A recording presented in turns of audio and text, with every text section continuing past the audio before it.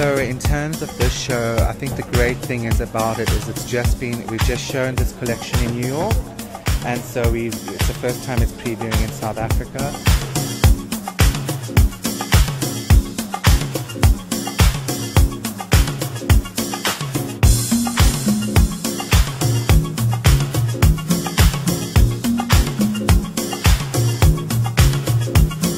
We really wanted to keep a signature flowing. So if you notice, there was lots of liner detail that we played through, but we wanted to give the girls a little bit of it's almost kind of a severity to their face. It was like a strict beauty, if I could call it that, playing into his 50s feeling that he's been kind of romancing over the last few seasons. So lots of 50s influence with a really beautiful, bright, punchy lip.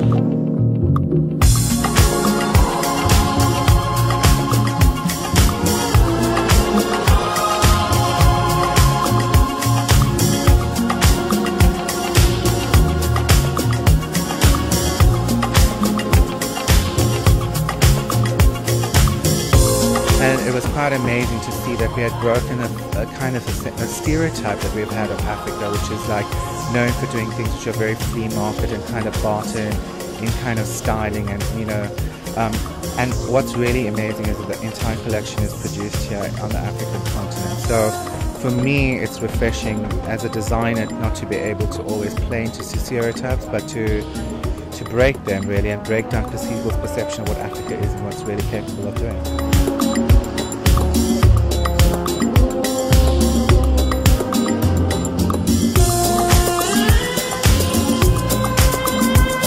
Gavin goes large. If you want to go large and do something spectacular and be noticed, and a Gavin Rajah frock, you've got it right.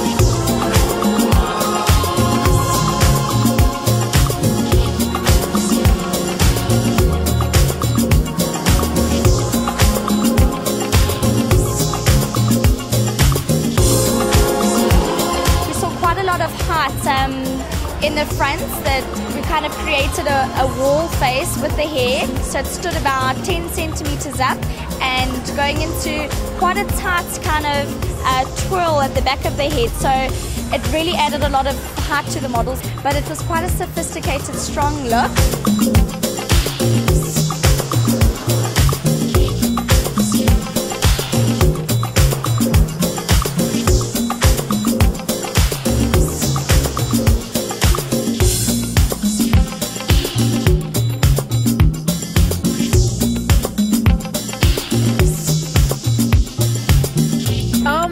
I expect to see a sophisticated collection, classy, elegant, and everything.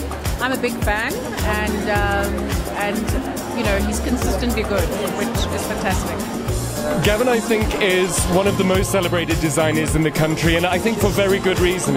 He always brings drama, and there's a sense of luxury, and I think just utter feminism that people really get, I think, enamored with. You know, it's a wonderful thing to see and to experience.